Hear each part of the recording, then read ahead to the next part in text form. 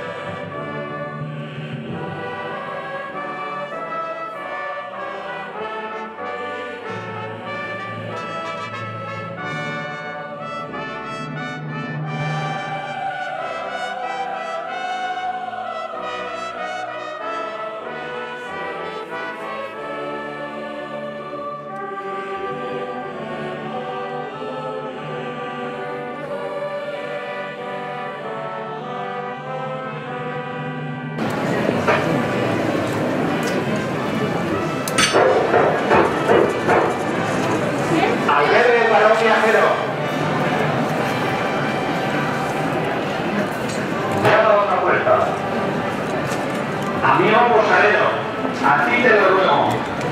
¿Acaso no tendrías un sitio para mi mujer y este humilde siervo? Llevamos tiempo caminando, estamos cansados. Por el amor de Dios, amparadnos. Más huéspedes, gente pobre, son de la posada de la señora. ¿Qué se les ofrece? Por fin, venimos, señora, buscando hospedaje. Y por el cielo, yo me atrevo a suplicarle que nos lo deis donde quiera.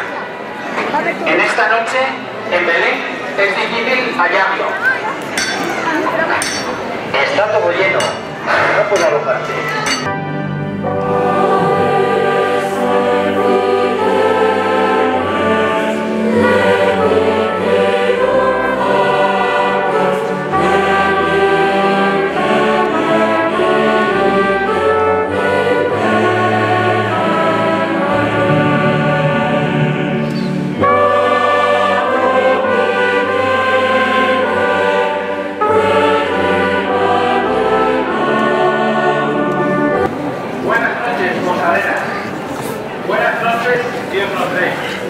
Que venimos desde muy lejos para cumplir una ley.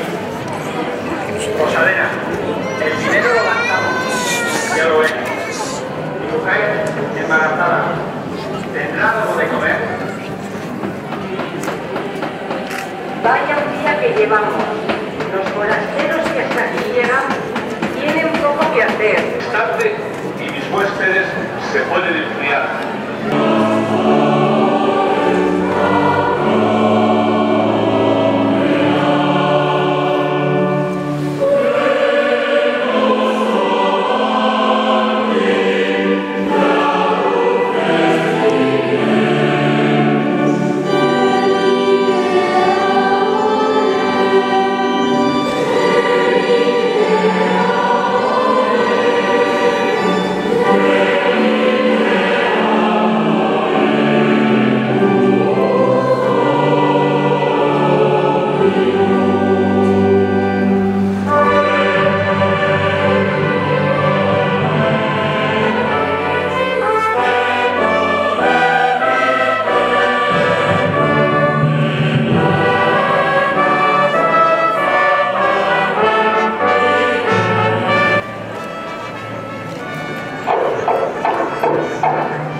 Por Dios santo, posadero, escucha a este pobre hombre. ¿Acaso no serías capaz de acoger a estos humildes huéspedes que piden de ti calor y regazo? ¿Qué más quisiera, buen amigo? Tengo todo lleno, ya lo ves. Son días muy malos y grandes los agobios. Perdona, pero he de seguir mi trabajo.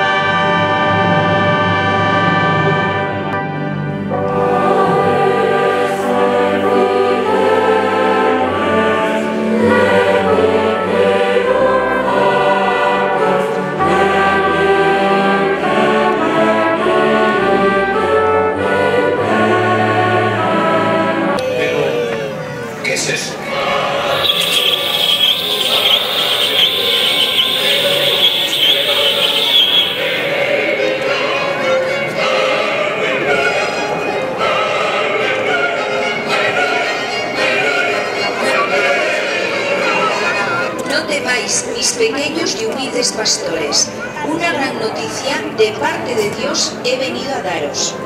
Para vosotros y para todo vuestro pueblo será un gozo puro, un gozo santo. Hoy, esta noche, en la ciudad de Belén, nacerá el Salvador, el esperado. Vendrá al mundo Cristo, Dios con nosotros. La señal para encontrarlo será un pesebre, y el niño Dios sobre él estará acostado. Cumplido ya mi mensaje divino, remontaré mi vuelo hacia la altura, y cruzando esas nubes de inmensa blancura, hallaré al Señor de mi destino.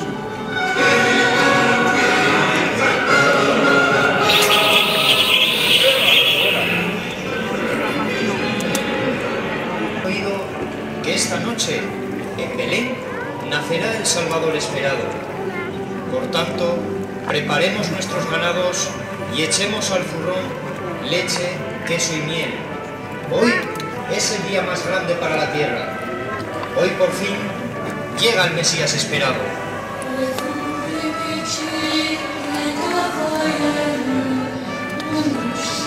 ¿Y dónde está ese niño divino? Según ha dicho el ángel, muy cerca de aquí, en un pesebre, humillado. Por fin ocurrió. Gloria a los cielos, a Dios. Y así, la noticia iba de boca en boca y de prado en prado. Dios nacía en pobre portal. Dios venía al encuentro de la humanidad. Dios en este portal, Dios viene a nuestro pueblo.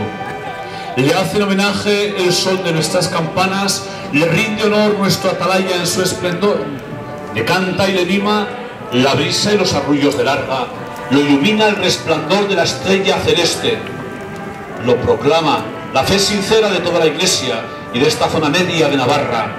Le cantan nuestras gargantas como si fuésemos 1001 ruiseñores. Amigos, que por un momento nos hemos sentido pastores, vayamos ofreciendo lo mejor de nosotros mismos. Amigos, que nos hemos sentido ángeles, anunciemos la buena nueva. Amigos, que nos hemos sentido lavanderas, limpiemos nuestras almas. Amigos y hermanos, que nos hemos sentido hilanderas, cosamos nuestra vida con la aguja del Evangelio. Amigos hermanos todos, forasteros y peralteses y peraltesas, que nos hemos sentido posaderos, no nos cerremos nunca a la gracia ni a las dificultades y necesidades de los demás. Que griten nuestras voces, que griten nuestras voces. Nunca, nunca más la violencia, siempre la paz. Que Dios, en esta noche santa, fría y dichosa, ha venido a la sombra de esta gruta, ha venido a la sombra de esta parroquia, ha venido a la sombra de este campanar. Que suenen las 4 voces, que son las 4 campanas de Peralta, de este viejo de campanar.